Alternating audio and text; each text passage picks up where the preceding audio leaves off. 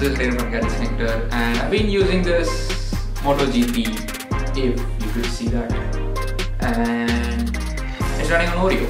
So what makes it different and is it good? Let's find out today. And as always, let's get started. So it's still running on version 8.0, not the latest one which is 8.1, but still it's not a big deal considering the fact that it was just released few weeks back, so I think it might take some more time for the developers, but still, hey, we have Oreo. And of course we have the cute little octopus, which is the Easter egg for Android version O.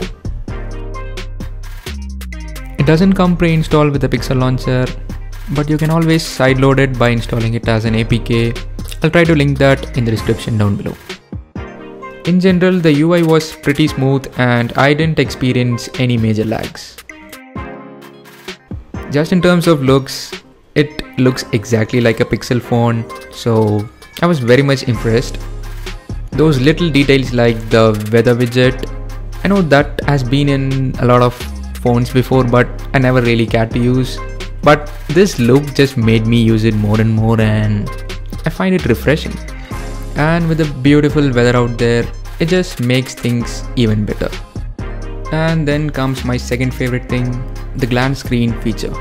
I know it's just the always on display on an LCD screen, which should be draining battery even more, but the implementation is so perfect here that I couldn't stop using it. It is so helpful when you are busy doing some work and you get notifications that you could just glance at the screen to know who has sent that and to decide if you should ignore or respond to that. But wait. Anyways, moving on. The hidden LED light present inside the earpiece also lights up while charging. And along with that, on the lock screen we get some charging info such as the temperature, the voltage, and the estimated time remaining to complete the charge.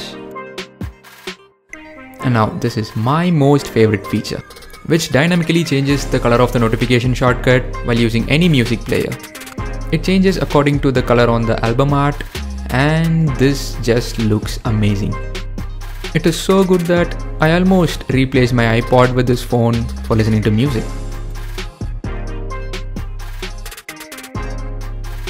And this continues even on the lock screen. I know this is not a very big feature, but little things like this makes the experience a lot more better.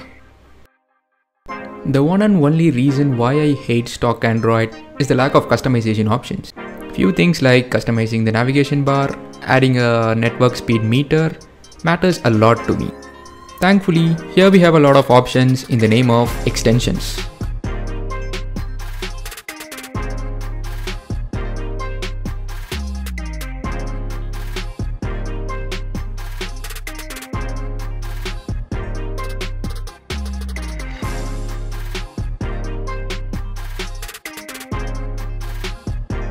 It also allows us to customize the navigation bar according to our personal preference so that we can change the layout as per our liking.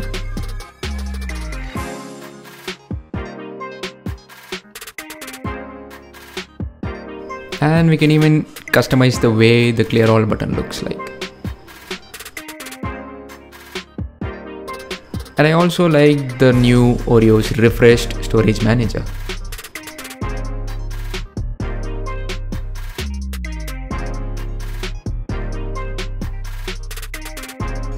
And we've also got few gestures, along with Moto's very own double twist and chop chop gestures. So the karate chop, turn on and turn off the flashlight, and double twist to open up the camera still work fine. And something new which I noticed was the battery efficient GPS mode, which turns on the location access services only when needed, and thereby it just saves some juice in the battery. And also the notification dots feature works fine here, which tells you that an app has received a notification with the help of a tiny little dot. So before moving to the cons, let me tell you some more good things about this ROM, like providing a quick shortcut to take screenshots. This handy feature might be helpful to a lot of people, especially for those like me whose volume keys are unfortunately not working. And for someone like me who takes a lot of screenshots, this is a must-have. It also comes with an inbuilt Nightlight Filter, which basically turns the brightness all the way to 0, and it just adds a warm tint to the screen.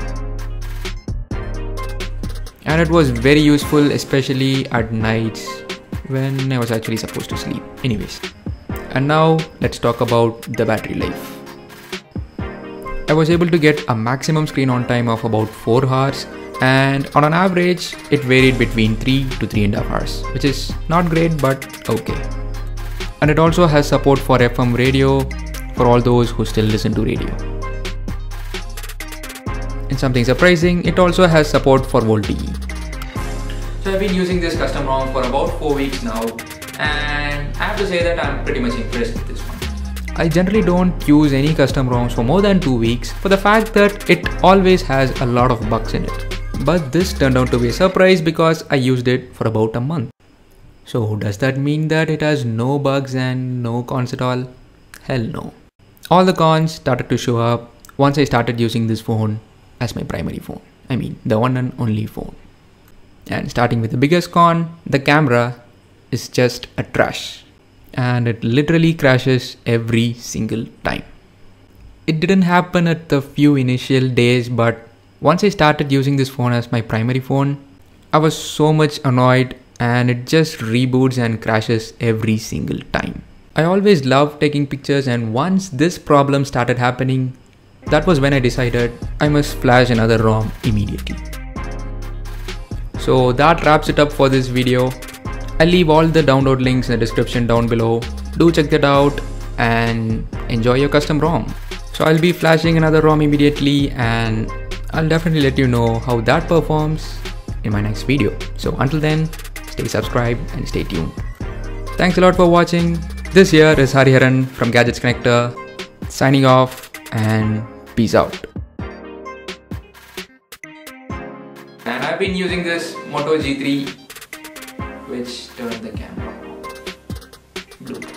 Back with another video after a very long time. I know that, thanks to my college and exams.